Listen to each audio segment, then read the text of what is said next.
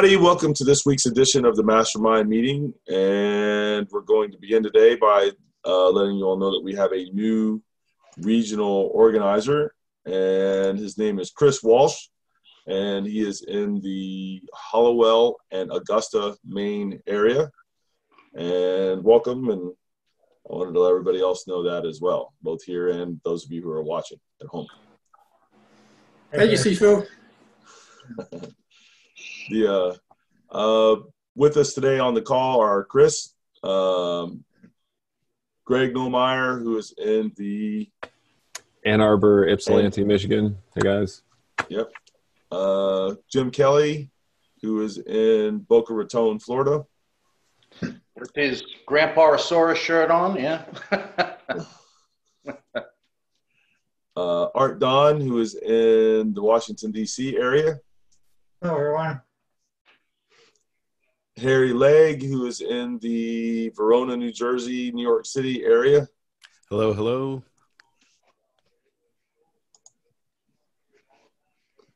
Forrest Obnamia, who is in the, what's the name of the town?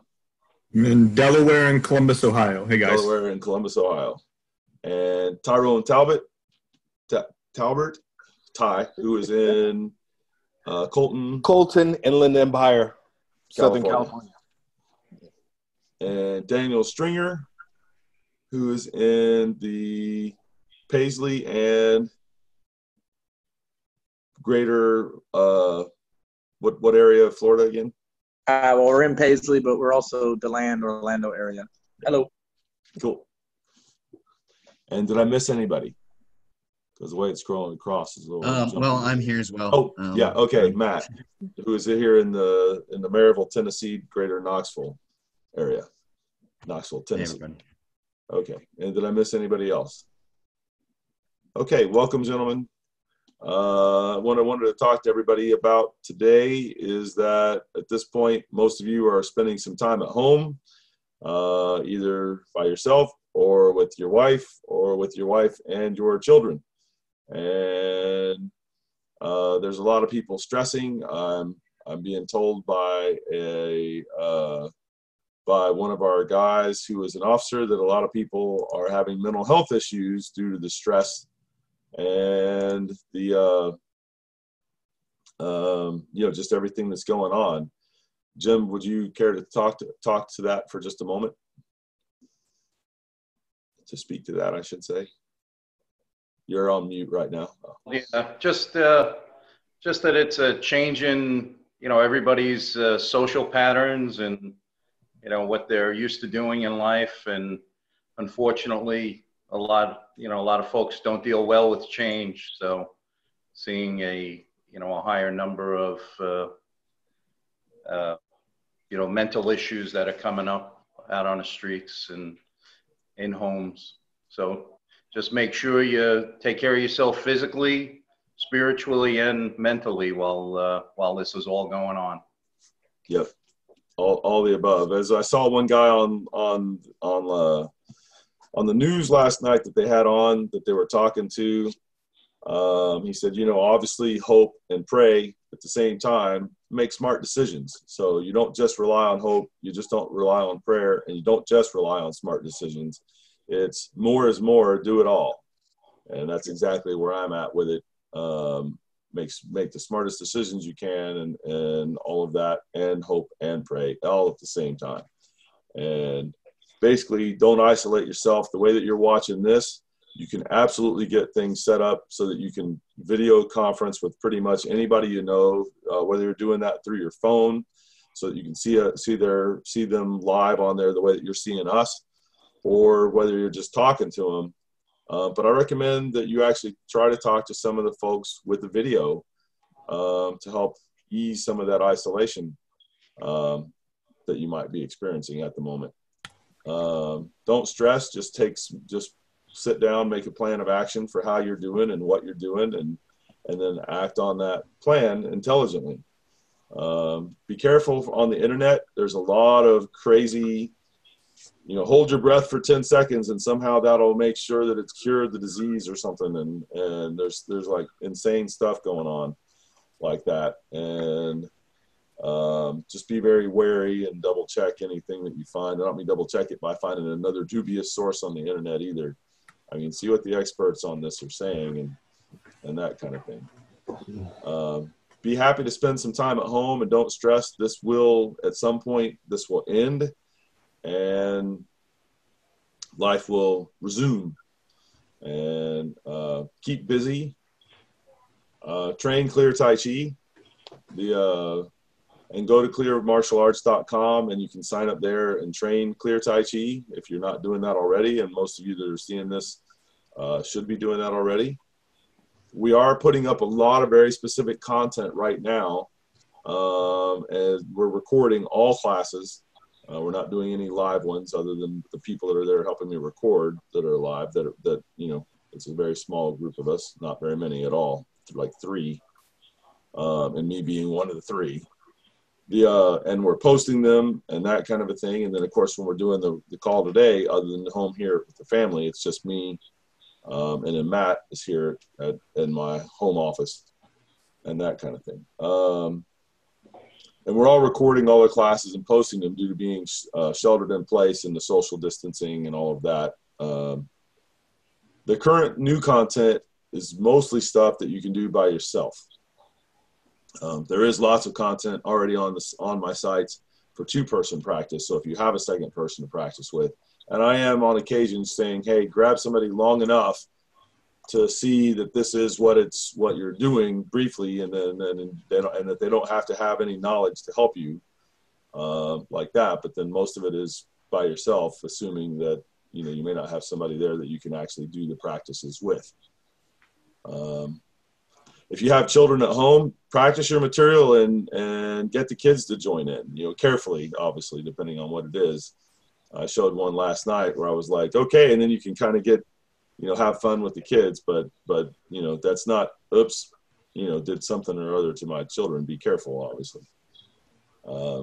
Spend some time in meditation and contemplation that is actually structured time. So not just, okay, let's see what's going to occur to me, but actually set a goal, doing things like marrow washing meditation, some of the Qigong that we put out on the video last week, where you're really doing some very specific practices.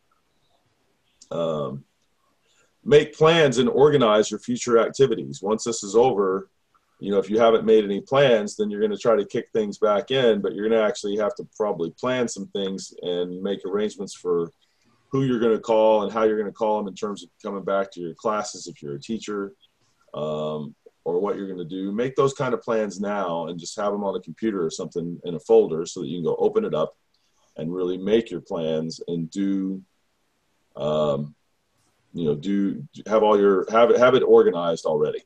And that way, once this is eased off enough or ended to where things are going back and what the new normal will be, that you're able to hit the ground running and knowing what you're up to and not be wasting time. That now really needs to be a time of more action and that kind of thing.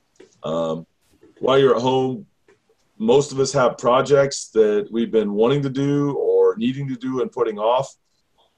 Do those projects. The hardware stores, at least most places, everywhere that I'm aware of, are still open.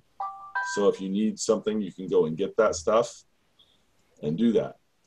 And so, get that stuff done now while you're at home and actually have the time for that. Obviously spend time with if you're married and or with kids, spend time with the wife and family, and do it enough that when this is over, you're like, okay, it might be a few days before I see you again while I'm working on other stuff. But you've had a bunch of time with them at that point.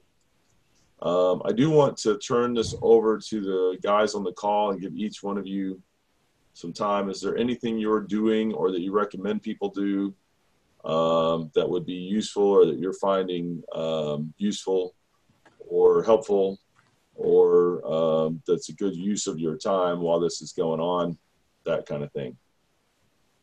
I'm spending more time in bed. Do you not normally get a lot of sleep or No, I mean that before I get up, I'm making sure that I'm choosing how I'm going to approach the day a little bit more than I used to.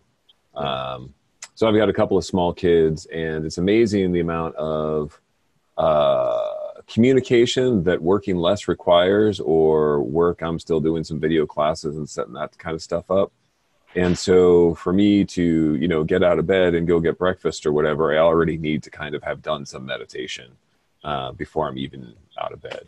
So I'm finding that kind of stuff, that trying to be there when I'm there and not when I'm not, you know? So by the time I leave the bedroom, I'm good. I'm great to be with kids, get them going. And then I'm not with them for a little bit and I get some work done, but the work times are smaller. The personal times are smaller. Everything is just smaller. So I just feel like I need to choose and be a little more careful. And that starts at the beginning of the day. And then that continues a little bit as well. Yep. While you guys are at home like that, especially if you've got somebody else you can do it with, whether it be the children or wife or husband or whatever, depending. And I'm saying this more to you senior guys, work on your level 2, you know, your intermediate curriculum stuff, and start going through that. And of course, there's plenty of stuff in there that's solo, as well as, you know, it's probably basically about 1/3 solo and 2/3 hands-on, but that 1/3 solo is still quite a bit of material, and start studying up on that stuff so that you can take the individual module section tests and take that, you know, and do that. So cool. Chris Walsh raised hand. Okay. I thought that was a good feature. It's nice. I'm gonna have to have somebody show me where that's at on here. So one of the things that I'm trying to do is I'm trying to stay consistent with the timing that I had previous to working from home. I don't want to lose that pattern in my life. So when this all goes back, I'm trying to reestablish patterns. So if I can maintain the times that I train with my students, and I continue that training, and then I maintain my time when I train, I do that as well, so that I can ease back in easy without having a big change on top of this change. And then also I'm looking at opportunity. Now, I used to have a 45-minute commute that I don't have anymore. And I have to admit, the first week I decided to get up an hour later and sleep in. So I feel good, really good now. But now I'm going to start getting back up at the same time. And now I have another hour of my day. And I think there's a lot of people in my community that also have that extra time. And I'm going to try and communicate with them and see if they're interested in doing the Zoom meeting Tai Chi training at maybe 5 a.m. or 6 a.m. before the day gets started. Since, you know, I don't have to commute, a lot of people probably don't have it either. So that's what I'm looking at. Cool. Yeah. Daniel? Yeah, for me, the first one is limit, you know, how much I'm looking at a screen, just because I think it sucks time away so quickly. Whether it's watching things or whatever you're looking at, it can just eat up the time. And when you have a lot of time, it's easy to waste your time that way. The second thing is, because my job, I work in a restaurant normally, I'm usually on my feet a lot. And so what I'm doing is I'll take, say, 4 hours. You know, we're very fortunate. We have a large property here. And I'll say for like the next 4 hours, I have to just be walking or moving. I can't sit down because I don't want to build a habit of sitting and laying down all the time. And then probably more geared to what you were saying about the spiritual aspect of things. Now I haven't been able to do this every day, but it's been a goal, is to call 3 people I know and just like hear what they're going through or listen to what they're up to or what they're dealing with. And then just spend a little bit of time trying to encourage them to, you know, do better or work on projects, or just try to encourage them a little bit, because people are dealing with depression. And as Jim said, people are being pretty isolated. And I found for myself, if I take the time to try to lift other people up, it helps me from not being depressed or frustrated or any of that kind of stuff. So, and I would recommend that when you're calling them, that if you can, try to video call them so that there's a closer to a living interaction happening there, not just the voice. Yeah, well, I think that's a very good challenge. Yeah. Cool. Jim? I think one of the biggest things is like we had mentioned before, you know, reaching out to people and talking to them. And I I've noticed over the last couple of weeks a very nice noticeable spike in students being more receptive to the to the healing aspects of the Tai Chi and the Qigong. And we've gone over a lot in class about the Wei energy field and trying to work on that and develop that to keep yourself healthy. And a lot of the the Qigong exercise, the electromagnetic, and just worked on a lot of that stuff to make yourself feel stronger, because they say being run down makes you very susceptible to getting sick, and stress makes you very susceptible to getting sick. So it's important, like I said, to just balance out the mental stuff and the stress, and try to have that little bit of physical defense also, that little bit of strength, and the idea that you're doing something to help yourself. Cool. Yeah. Let's see here. Art? Well, what I do, whether with myself or with talking to other people, is, and again, and for example, practicing Tai Chi or various Qigong exercises, and this time under these circumstances where there might be a tendency to have lethargy set in, I say, well, the first thing is that you might, or I might feel the need to just push myself a little bit to get up, and even though there is all this time in front of me, to go ahead and start doing things. And again, in a Tai Chi exercise practice sense, I get up and just start with basic warm-up exercises or meditation or something to ease into the exercise practice time. And once I do that, then things pretty much flow from one exercise to another one, to more meditation and doing some form.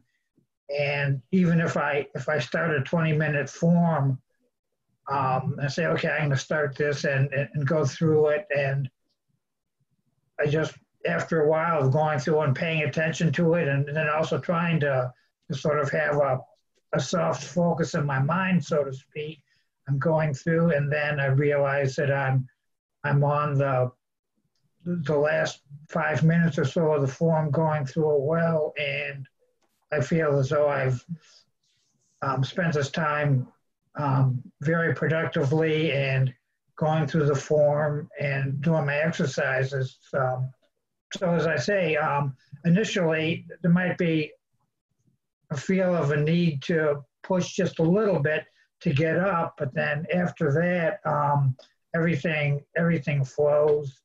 And again, in the practice, I'll stress maybe working on one particular facet of Tai Chi or the exercise.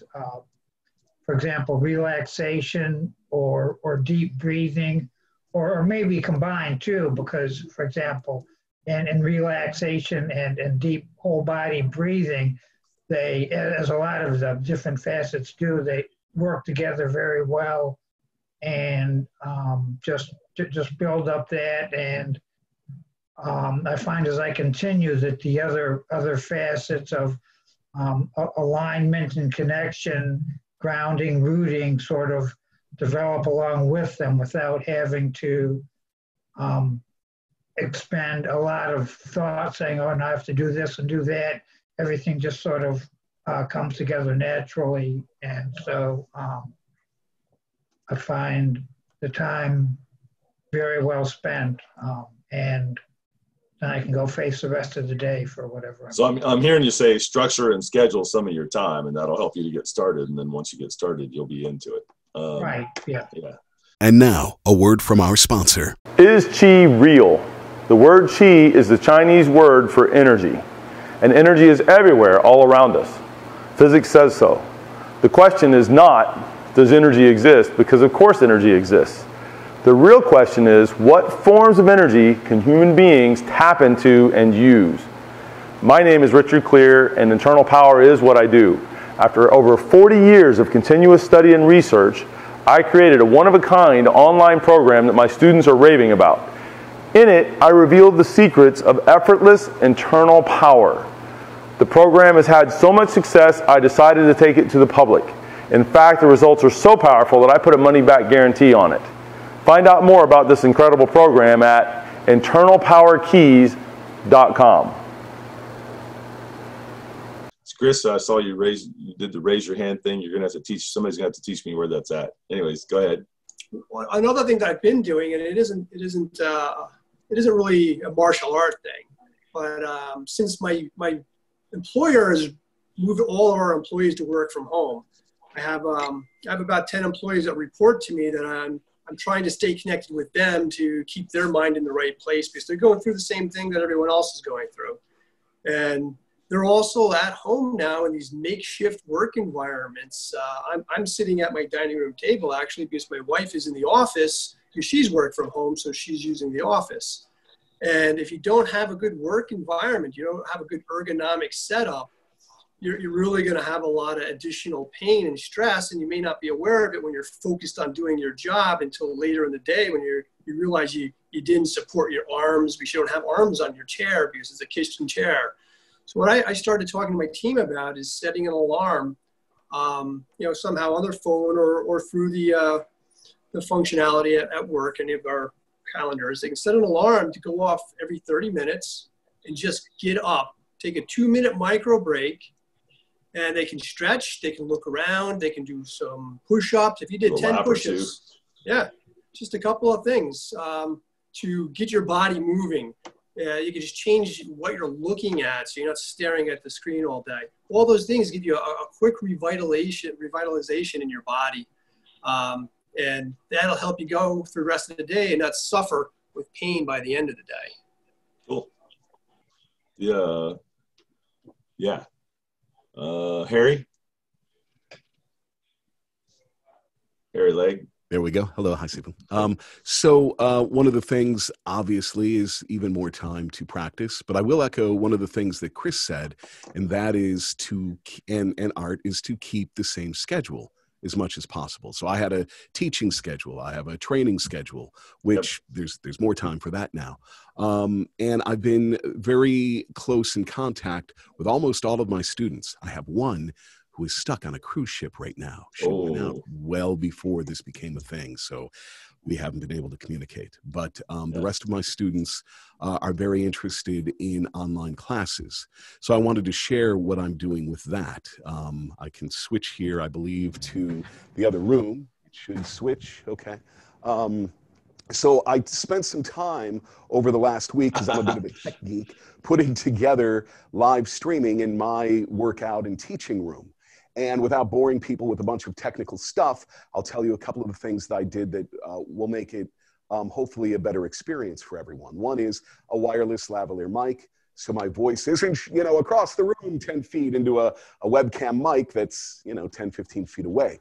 The other thing I did, which I've kind of wanted in my practice room anyway, is put a screen up on the wall so that I can see myself while we're on the Zoom meeting classes, to know that I'm on screen, they can see my feet, or whatever the case may be, or my hands. Now, obviously, this is what you're talking about now is 4 people out there that are instructors. And so obviously, and if you're not an instructor and can do this, that's great. But if you were at home going, what? I'm training on my own. I don't have space for that on these other things or the money to order all of that.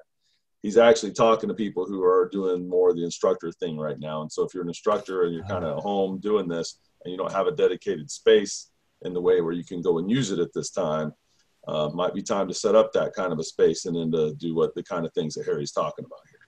Go ahead, Harry. So I'll tell you that I'm teaching 3 types of classes for those that do teach. One, I teach a whole bunch of seniors twice a week in the mornings. And I find that they want to be taken through all the warm-up exercises and follow along sorts of classes. Now, I will teach them a few new things here and there, but just to get them going, also to let them see each other in this virtual environment and be able to talk is a good thing. The other thing I'm doing for my private students is a dedicated class for them where it's not so much follow along, but they can ask questions. We may do a few things together and I can teach them an extra thing or two.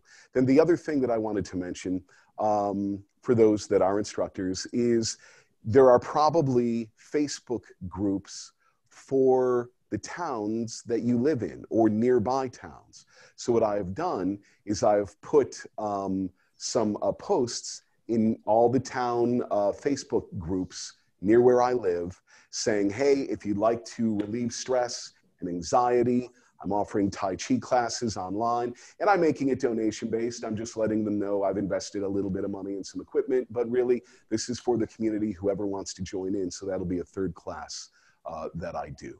And that's what I've been spending my time on, and look forward to getting these going this coming week. Cool.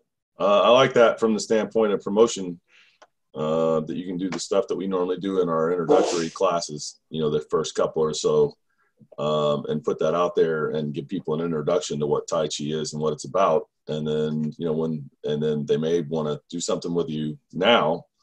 And then when this is over, obviously, if they've been seeing you, they're a lot more likely to come out and want to continue with you. They've enjoyed what they saw online. In person would be that much more. So, cool. Yeah, I totally hope so. And I'll also sending them to you, of course, in clear Tai Chi. So. Yeah, that's if they're doing it from long enough distance, they can't drive to you. You know, our goal with this is that you can get obviously the online instruction, and then with the regional organizers and the folks, you'll see there are more folks coming on. We're trying to do that so that ideally that you can have somebody close enough to you that, obviously not right now, but when this is not going on, that you can get in the car and drive to and get hands-on and get more instruction and help and guidance and all those kind of things. So, and these guys are really doing it. So when you put hands on with them, you'll be able to get that. All right, who have we, and I know, Matt, we haven't talked to you yet. Who else do we have on here that we have not heard from yet? And yeah, I'll just say a couple of things that have helped me out through this whole thing. Obviously, it's changing. And I think one of the big unknowns is, well, how long will this whole thing last? And are we just going to be cooped up inside more and more? Probably. And so one thing that I've been doing the past week has been going outside and going on walks. And hopefully this is something we can continue doing. Although, you know, this seems like they're kind of starting to set their foot down even on that sort of thing. But I think the outside is pretty crucial to keeping the positive mind state going through this whole thing. So it's helped me out. And then I think just, you know, continuing to think about how you can improve your position, make yourself feel more comfortable, whatever you got to do to improve that would just make you feel better and thinking more clearly and, you know, just being prepared for whatever is coming down the pike. And hopefully it gets out of the woods quickly, but if not, hopefully we're all prepared for that too. So, yeah. Cool. When everyone's doing good through all this. Thank you. Yeah, it's like Daniel. Sometimes it's hard for me to remember that a lot of times people don't have that much space. You know, I'm used to being able to go out here and walk 3 acres on my property, that kind of a thing. And so, and my yard in Tampa was like a lot and a half, and very heavily a lot of fruit trees and that kind of thing. And so you could go out and spend time out there, at least on the deck, and do things. And so, absolutely, that outside time is crucial. That you get some, if you can, just obviously remember and keep the social distancing and all that kind of stuff. Yeah. All right, Tai? Yes, actually a lot of things that people brought up are important. One of the things that I find that my students really seem to appreciate that I was surprised about was the social contact. Was the what? Social contact. Oh, yeah. Yeah, I actually have Richard, who I hear from about 4 times a day. See, you found out how serious of a student he really is, huh? Yes. And then, you know, I just make casual, time for other people, other students. and they find that it's really important to them. They really appreciate it, which kind of surprises me. I guess a lot of people are isolated or don't have family and friends in the area or don't have good relationships with their families and friends. So I go ahead and contact them and fill that void. Yeah. Yeah. And try to do that. And we would recommend for any of you to try to do that and really keep that contact up. You know, on an average day or two, if you had a day or two alone, a lot of times with how we normally live our lives, we feel pretty good about that. Oh man, I got some alone time. That's great. And if you need that, by all means, take it. As this keeps going on though, and it becomes, you know, now it's a week and now it's 2 weeks, it's really easy for the isolation to sneak up on you, and or that there are other people in your life that isolation is really not treating them well at all. And absolutely, like Ty's saying there, and Daniel, try to keep enough contact and enough, like I said, for me, I would say video call people so that that way, you know, they actually get to see you in an interaction like that. So cool. Thank you. Let's see here. Who else? Who have I left out here other than Matt at the moment? Is that everybody but Matt? Okay, Matt, last but not least. Well, you know, for me, it's been an interesting situation as it develops. I was out in LA with Tai when things were kind of starting to take hold out there. And then when we came back, there was a scare that maybe I had the coronavirus, and it turned out that I didn't, but I kind of had to be self-quarantined. So I've already had the alone time thing and much more than my fill of it. Thank you very much. And then, you know, coming out of that, having the rest of the country now ramping up and, you know, and I'm still vulnerable, you know, trying to do just the smartest things that we can. I guess the main thing that I've done so far is I've really tried to just get a much more realistic picture of what the virus is, what kind of trajectory it's on, what we can realistically do about it, how to give ourselves every possible advantage to not get it in the first place, and to you know, mitigate the symptoms as much as possible if we do get it. And I've just really tried to sort of wrap my head around what it is and how the smartest way to deal with it is, so that I can, as much as possible, incorporate that information into my, you know, my life and what I kind of still have to do. You know, I just because this virus is out there doesn't mean that I've got, you know, all this free time on my hands. It's just that I have to find smarter ways to manage what I have to take care of, and, you know, do that in the best ways possible, so that I can, you know, not get the bug. And so that's kind of mainly what I've done, is just tried to stay on top of, you know, what, you know, just kind of simple stuff, how to make sure that, you know, I'm always washing my hands at the right times and appropriate times. And if I do have to go to the store, to, you know, maintain that social distancing, even when a lot of other people around me are not as concerned about that, and, you know, not paying attention to how close they are to people and that kind of stuff. Well, and for the store, make sure that you're doing your hands before you touch anything, and then when you come out, because people are touching and looking at something and putting it back down and breathing on stuff and everything else, make sure you're washing your hands again, you know, with or disinfecting coming out of there. Yeah, and soap and water is, you know, the best thing. Alcohol over 60% concentration by volume is it will kill this type of virus normally, and, you know, those kinds of things. And so I'm just aware of that, and I've done what I can to prepare for it, and I continue to do smart things. And so, you know, now if we all end up having to be, you know, shut inside for the next 2 weeks, I at least have my food and stuff like that taken care of. I know kind of what I need to do to be ready for that. I'm not super excited about that possibility, but I've got I am blessed with enough space to get outside and do stuff. On the property there, the owner likes to garden, and I do as well, and so that's going to take care of some physical activity for me. And then obviously I've got tons of training to do. I'm like way behind on where I want to be personally, and so I've got plenty of work in that department. And then in terms of my job, I've always been doing stuff online and sitting in front of a computer. And so I've already had to figure out how to deal with all that kind of stuff. So it's really didn't impact that part of my life, fortunately for me. And so I really already kind of got a routine built around this. And like I said, it's just figuring out the smartest ways to manage my time in the wake of the epidemic. But other than that, it's been pretty par for the course for me. Yeah. Let me say this to everybody, both you guys on the call and then those at home right now.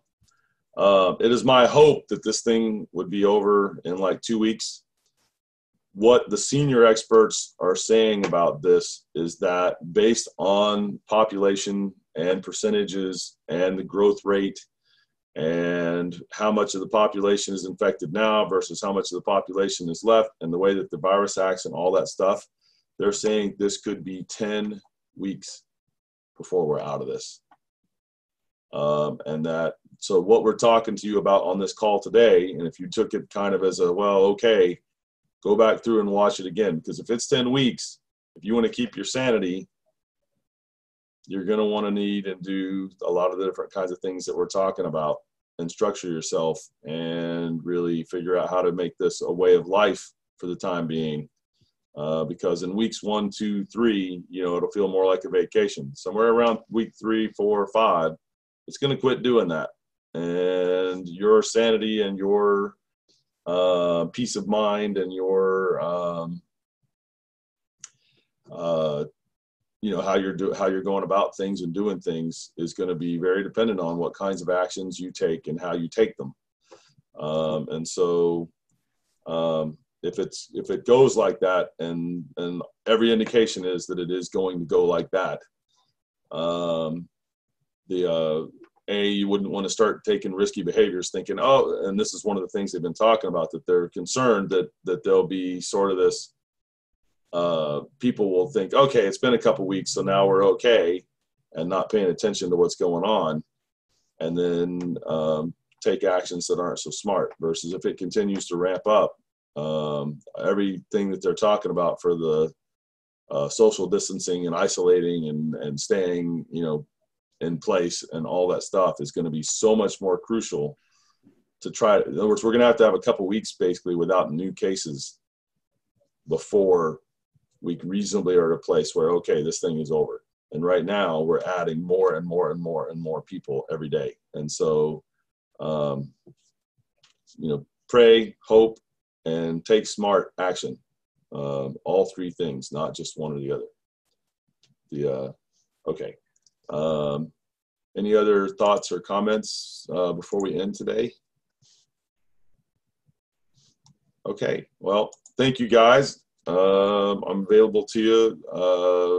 Matt and I will plan for some of the stuff that we were talking about and hopefully bring some things to you here soon. He'll probably send it out by email, and then we can obviously talk about it next week.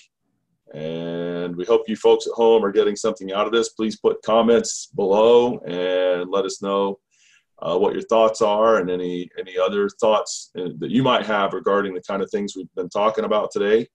And if there are any questions or any things you would like us to address while we're doing these, since probably a few more of you are watching than normal because you have a little bit more time to do that. And we're here for you. And thank you for watching. Thanks, guys. Thank you, everyone. Thank you. Everybody stay safe. You too, Jim. Take care. Thank you. See you, Grandpasaurus. I was going to have a guest speaker. Oh. Oh, yeah, you got to show everybody this little miniature killer dog you got. Hello, hello. Oh yeah, let's see. Uh, You gotta have a service dog too. That's it. Will she bark at me if she sees me up close? No, No. She's like, whatever. just looking around. Yeah. All right, great. All right, Take care guys. of yourself, and we'll see you soon. All right. Bye. All right. And now, a word from our sponsor. For those of you who are interested in internal power and want a reliable place to start, and for anyone who wants to experience internal power for themselves, go to internalpowerguide.com. I built a crash course in hands-on internal power. The Practical Guide to Internal Power is a work at your own pace online program. It is the course I use to get students from 0 to 60 as quickly as possible, and it is totally free. So sign up at internalpowerguide.com now and get started right away. That's internalpowerguide.com.